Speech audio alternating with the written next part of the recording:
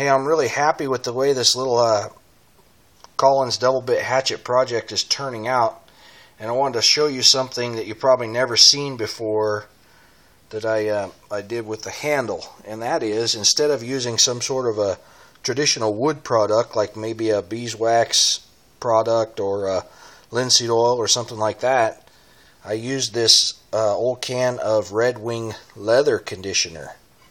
Now, to show you how old this leather conditioner is, there's no skew anywhere on this can, so that tells you that it's pretty old. And then also there are no list of ingredients anywhere on this can, so those are two indicators that it's a pretty old product.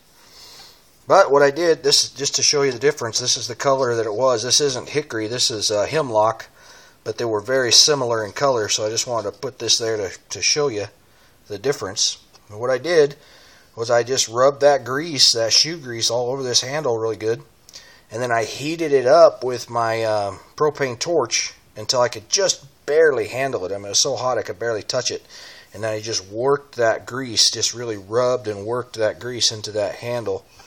You know, heating it up is what really opened up the grain of this hickory to receive that that grease, and of course it kind of turned the grease into an oil so it would penetrate a little better. And just rubbed it in and rubbed it in, and it turned out really nice. Looks really good. I may even do a couple more. I might do that a couple more times before I finish hanging this head. I've just started setting, measuring my wedge and that kind of stuff. So I may actually do another application of the shoe grease before I hang the head. And I'm really contemplating whether I should go ahead and paint the orange stripe on this head as well. Traditionally, these Collins axes, I've showed you before, there's some orange on it, orange paint still left on it.